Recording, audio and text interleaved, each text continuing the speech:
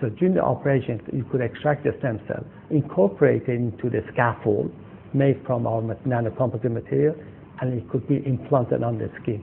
And for certain days, usually for 4 to 8 weeks, and then you raise it up. So that's the trachea.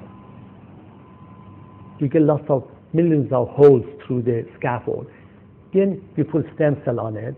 So stem cell encourage blood cell from the skin, this little microvasculature blood cell, it grows into the scaffold.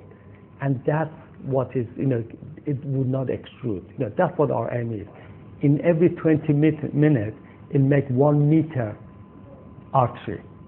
And for a bypass in the heart, about 30, 40 centimeters.